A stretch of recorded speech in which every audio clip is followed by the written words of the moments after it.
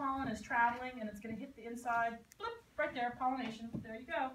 And then sometimes it just falls off its own anther and gets its own stigma there. Stop. Okay. All right.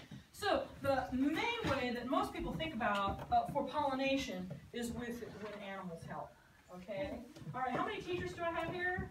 How many teachers? 3 teachers. I have 3 teachers. Okay. Each teacher, if you could please give 2 to come up here and help me. Okay. Whichever one you want. Okay. All right. These students will come up to the front to help me. Okay, Aiden, you do what pollination is.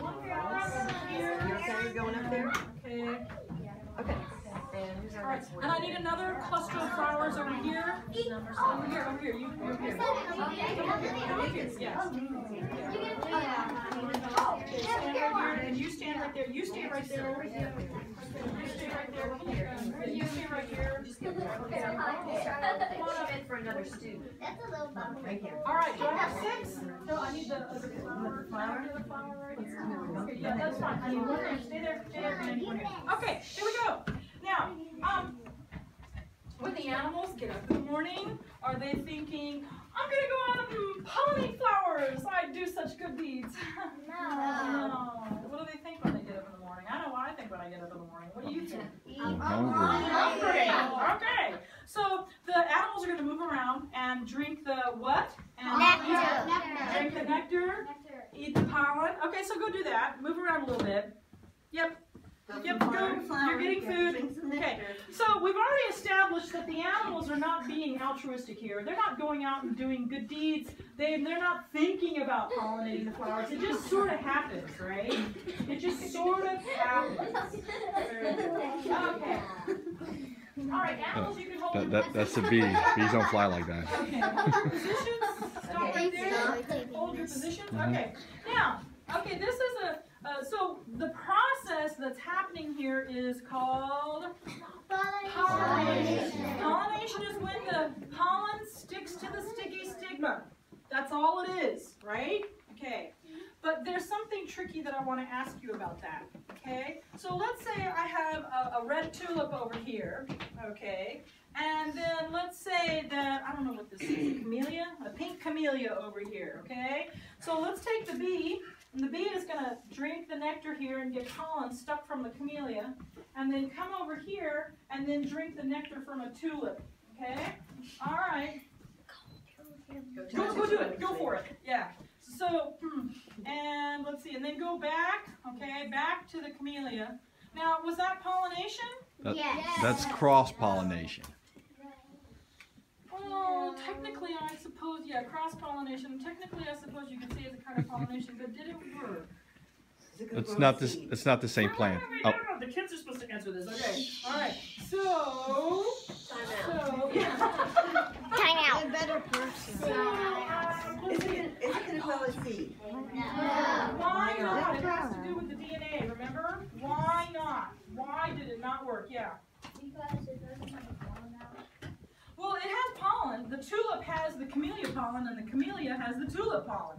So they had pollen, but why is it going to not work? It's not going to make a seed. Why not? Why not? Way on the end. Because it doesn't have its own pollen. Because it doesn't have its own kind of pollen, which has its own kind of DNA. All right, very good. All right, if everybody could put your props, put them in the blue bin here. Just stick them right in the big blue bin there and have a seat. You guys did great. Great. Very good. Thank you very much. Okay, so we can talk a little bit about animal pollination here, which is, it's a reward system, okay? The plants, they don't have brains like we do, so they're not really like thinking. Okay, maybe I don't have to sneeze. All right. Okay, so everybody's going to get one of these to look at. Pass it until it gets to the people on the end and put it on. I think we should look at it. 5 seconds.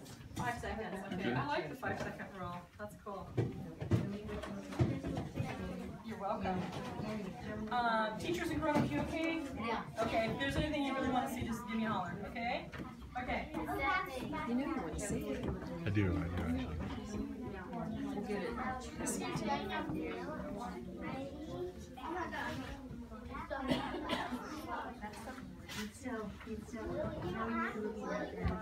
And my wife told me not to have fun. She said, you're just there to chaperone the kids. You're not there to have fun. I was like, I'm here to have fun.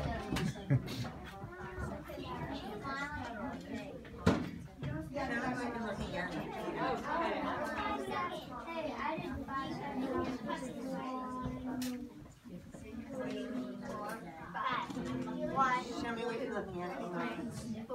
5. Good job. Alright. Okay, so you've had a chance to kind of look at the flower there. Now, flower has several parts, okay? So if you put your hands together like this and pretend it's a bud, then pretend it's green. This is the stuff that protects the flower parts until the flower is ready to bloom, okay? Do you know what that green stuff is called? This was a hard one. Sometimes kids don't get this. It's with an S and ends with an L. Anybody Yeah, know this what is a that tough word one. is? You may not have had this before. It's a modified leaf, actually, okay? But if you hadn't heard of it, there's no way you can probably guess it. So I'll give you the cue card. Sepals. Okay, so sepals protect the buds before the flowers get a chance to bloom. When they bloom, then you see the really showy parts, and they can be various colors, which would be, what are those called? The pretty parts, the petals, okay? Now, inside a flower, there would be boy parts and girl parts. The boy part is called the stamen.